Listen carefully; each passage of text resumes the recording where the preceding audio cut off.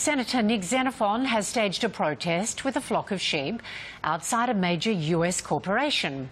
He's supporting an Australian firm's right to use the word UGG for their boots. US Bureau Chief Mike Amor reports from Santa Barbara.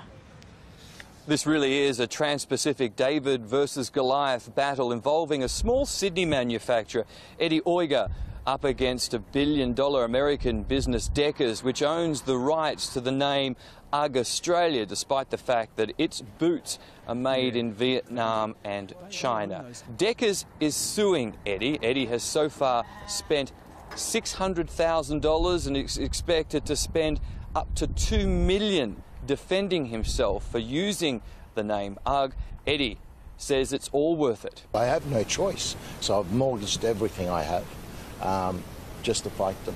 I have to, because someone's got to stand up to them. Senator Nick Xenophon is here in America supporting Eddie. They had a flock of sheep here to show that Deckers is really pulling the wool over those who buy their boots. The fact that their website actually says you can tell it's a fake if it says it's been made in Australia or New Zealand, because ours are made in China. I mean, go figure. Deckers have really been pulling the wool over the eyes of consumers, and they've literally been trying to fleece Eddie. Deckers, in the end, called the police, who politely asked that this small protest finish up. It all didn't go to plan, though, because the sheep took off. You might say they were on the lam.